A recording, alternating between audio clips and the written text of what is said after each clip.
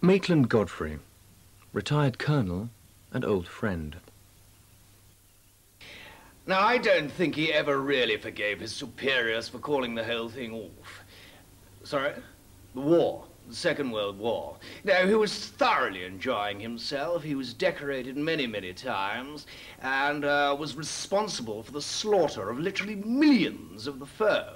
So naturally, when the time came to wind operations up, I think he felt very short-changed. You know, there was a lot of unfinished business to do, and he felt that he was the man to do it.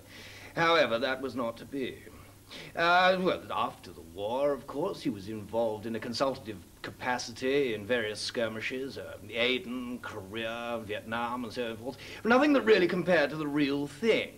So I think he became dissatisfied, and with dissatisfaction, I think, came restlessness, and ultimately, I think, idleness. Now, in my book, when a man becomes idle, he becomes a nuisance. Robin Parry Whitmore, great-nephew. Yes, well, the actual site of the dig was on the upgrading of the motorway between Folkestone and Dover, and we were working in this particular hole for an underwater pump for the motorway, and came across some Roman artifacts and coins, or pottery, you know, oddments and so on and so forth.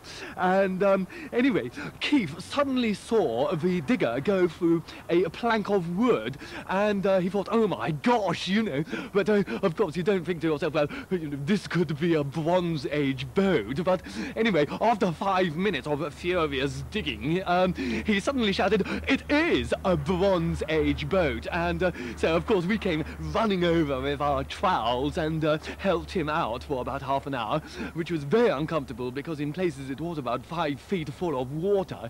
And anyway, after you know, a while, it was clear it was what a Bronze Age boat, and the contractors were very, very kind because they let us carry on for a further week, and during that time, I can tell you, we worked like demons.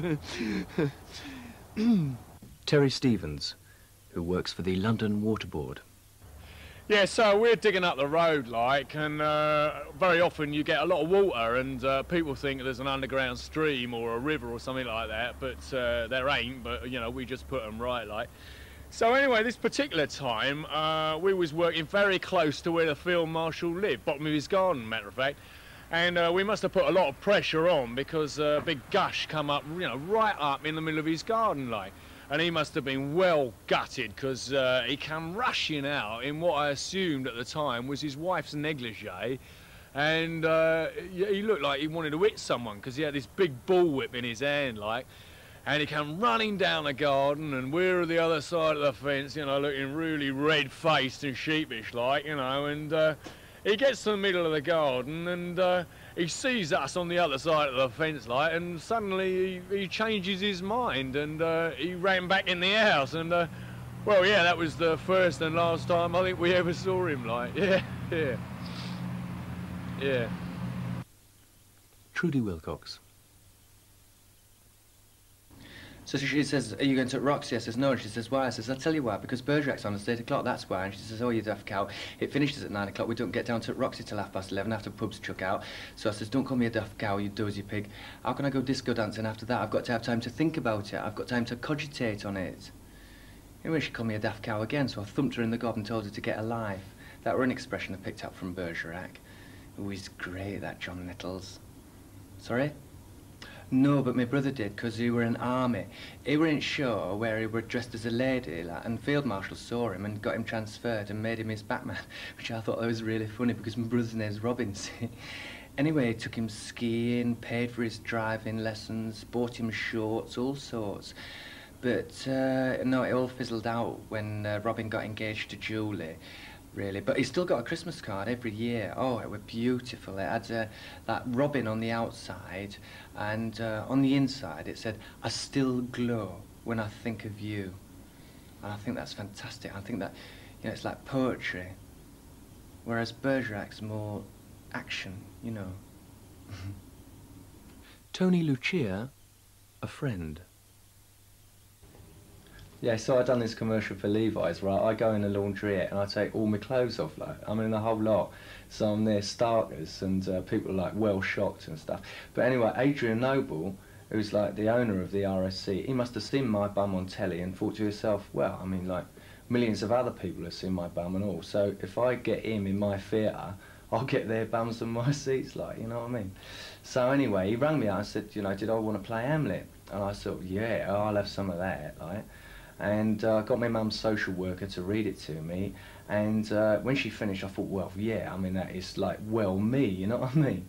So anyway, we rehearsed it and that, and first night come and it was like, it was packed. Do you know what I mean? I mean, it was like girls, like wall to wall. I mean, it was screaming and shouting. They was well out of order, mind, you know. I mean, it's kind of like mayhem, you know what I mean? So anyway, the next day, mind, come, and they're clearing up in the theatre, and they found like all the seats, like where the girls had been sitting, like they was wet, soaked, saturated. You know what I mean? And it's, you know what it was. I mean, it was young girls like wee, you know. So of course they had to unbolt them all and take them down the laundrette, get them cleaned. And I thought to myself, now that is dramatic irony, personified. Helen St. John Freeman, great niece. My husband was transferred from active duty to a desk job at the Admiralty.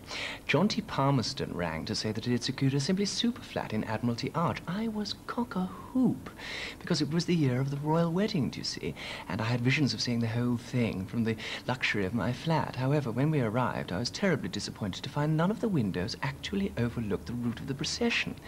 So Godwin, my husband, put his arms around me and said, now look, don't be a silly. And he pointed to a little window in the lavatory, which was rather high up, but if one stood on tippy-toes on something, one could get a perfectly good view. So anyway, the great day arrived, and there I was, standing on tippy-toes, and with Godwin's very, very expensive camera, clicking away, and oh, the pageantry, and the colours, and the flag waving, it was simply too superb for words. And Diana looked absolutely wonderful. I can honestly say that in 30 years of marriage, it really was the most exciting experience of my life. And I think I shall be grateful to that room forever. And I shall certainly treasure that stool forever as well. Derek Jolly, cab driver. Oh, yeah, I had him in the back of the cab, all right. Drunk as a lord he'd be. He'd ring up from his club, like. He'd say, hello, is that A&B cabs? George would answer the phone. He'd say, here, Derek, I think it's for you. It's Monty. Because he always asked for me by name, you see. I'd be down there in a flash, because even when he was as tight as Rudolf Nureyev's jockstrap, he was always a stickler for punctuality, I'll tell you that now. I'd get down there, I'd say, hello, Mr. Bunny, come on, let's get you home. And we'd be up in St. John's Wood in about 10 minutes or so. I'd knock on the door and Pedro, the Filipino houseboy, would answer. He'd take one look at me and say, oh my God, Mr. Derek. And he'd raise his eyes to heaven. I says, never you mind that. You get some clothes on and help me get him out the back of the car. So we'd stagger up the steps like, and indoors, what a beautiful house. Wonderful it was. Yeah, thick carpet, nice wallpaper and flowers everywhere. And anyway, he'd say to me, well, how much is that? I say, that's 5, Mr. Pedro, and he gives me 10. I say, no, that's all right. And he says, no, look, if he finds out I give you any less than that, he'll be furious. So I says, well, if you're sure, Mr. Pedro, he says, of course I'm sure, off you go. And you know, that happened every single time without fail. Every single time. He was a bloody gentleman in the main run, I'll tell you that now.